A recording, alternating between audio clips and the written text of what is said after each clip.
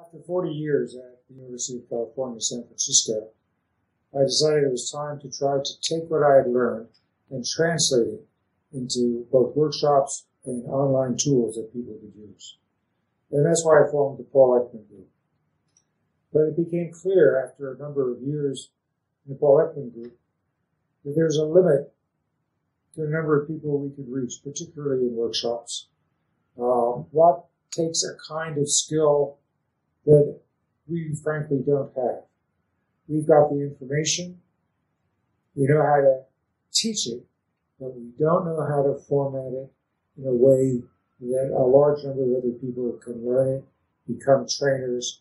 We knew that it was necessary to be able to monitor the quality of training, and we fortunately met Cliff Lansley and could begin about 4 years ago developing a partnership, Paul Ekman International, which fills in that gap of providing the workshops based on the research I've done to people in many different settings in a number of different courses.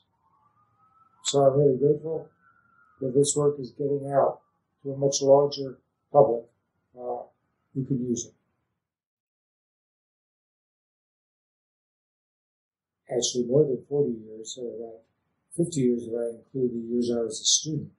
Well, I really got to understand how the academic world works, and to some extent, how the federal support for research works, and the ins and outs and maneuvering that needs to be done.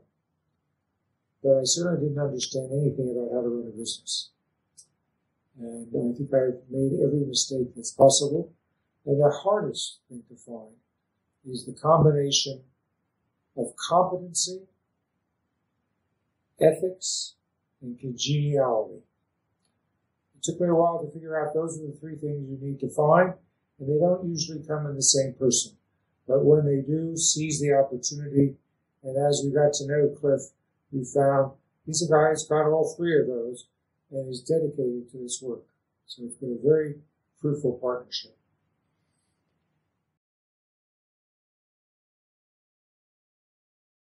At the beginning, of course, I was quite worried. What was going to happen? Would it work? Would there be success? Would we find we'd made a mistake?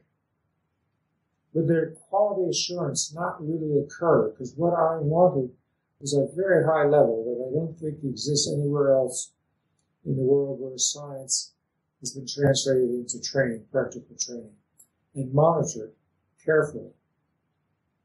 And to my great pleasure, it has worked. It's succeeded. I can't tell you how enjoyable it is for me to think that there are dozens of people who I've never met who are using this, learning it, liking it, and teaching it to other people. It's a great pleasure.